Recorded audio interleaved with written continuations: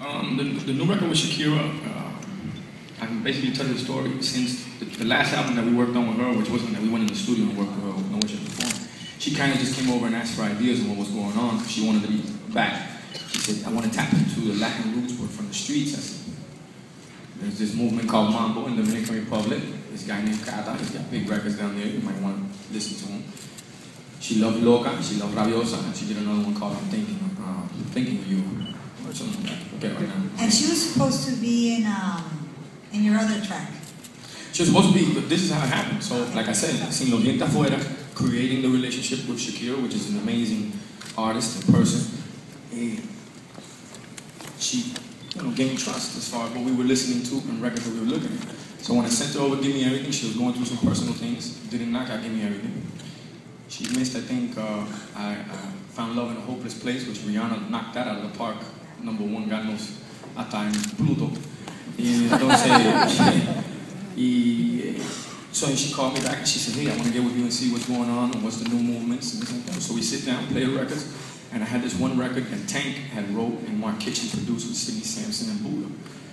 And then she said, at first we were going to knock out Feel So Close, the record that we're just, getting very big now. And she took it back to Spain and she said, look, I knocked out the Get It Started. You might like it, you might not, but I think it sounds good. So when I heard it, I was like, does it sound good?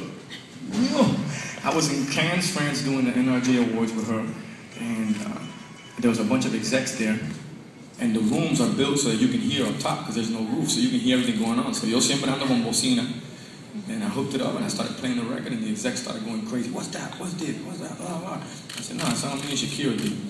So that's where the hype started on the record. ¿Tú me entiendes? Siempre con estrategia, calculado.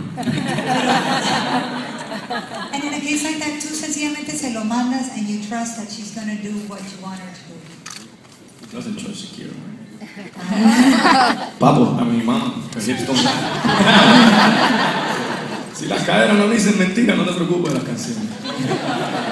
So who doesn't trust you? How does it work with you? For example, Jennifer has you in Dance Again. Yeah. She just sends it to you and she says, do your thing and then send it over? Yeah, absolutely. No one looks. What if somebody says, listen, I got to be in the studio with you to see what you're going to do? Then you say, no, thank you? No, get in the studio. I mean, sin problema. I don't, no hay caraño. What do you want to do? No problem. Let's do it. Like Shakira on this record. She's like, oh, I think we should change this part of the beat. Maybe we could try this. I said, Mama, do whatever you want at the end of the day. Okay? Because when we sit back, and in the music business that we're in right now, we sit back, we pick which is a hit. You may disagree or may agree, but every other one that we didn't pick is going to be a remix anyway.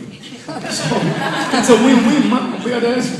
That's the way I look at it. No problems, just solutions. I'm very easy to work with. I like to get in there, be on time, do my job, and get out because I got fun to have. Life's a short thing. So when is this record coming out, the Shakira one? The Shakira one we're looking at right now, we're going back and forth with her management trying to figure it out. But with Back in Time doing so great, and with the movie coming out, depending on the trajectory from there, then we can figure out we're going to put out Shakira. But hypothetically speaking, I say mid-June, maybe early July release on this record. And when is the new album? It's called Global Warming. Mm-hmm. I don't think the room knows about global warming, so you can tell us a little bit. No, I think they know about global warming because it's hot in here.